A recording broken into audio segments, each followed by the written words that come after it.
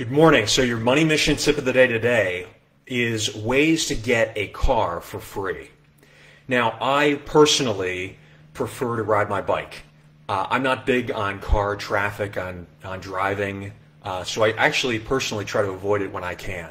However, the majority of us do have some dependency on car transportation. I mean, let's be honest. In the U.S., most transportation is by car, truck, privately owned vehicle.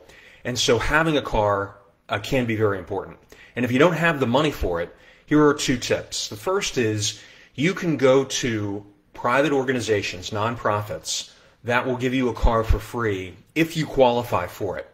The example I use is Cars for Heroes, and that is designed for active duty military reservists and veterans who qualify in order to get a free car. And they may either give you a free car or give you one at a really reduced price. But the way I believe it works is that they take donated cars and then contribute them to veterans in need.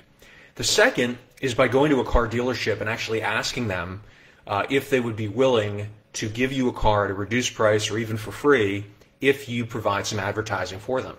So if you don't mind having advertisements on your vehicle, sometimes you can get a free car. And what you would need to do is you would need to talk to the decision makers at a particular car dealership in order to broker a deal that would facilitate that for you. So keep these in mind. Cars for Heroes and negotiating directly with car dealerships. And you don't necessarily have to be in the military. I do mention Cars for Heroes because I think that they do great work for veterans, but there are a lot of different nonprofit organizations that do give cars away for free, and you don't necessarily need to be a military service member or a veteran to get it. So please post a question or a comment. Send me a private message if you want to talk about it privately. I always enjoy reading your comments. And until next time, I wish you unlimited success.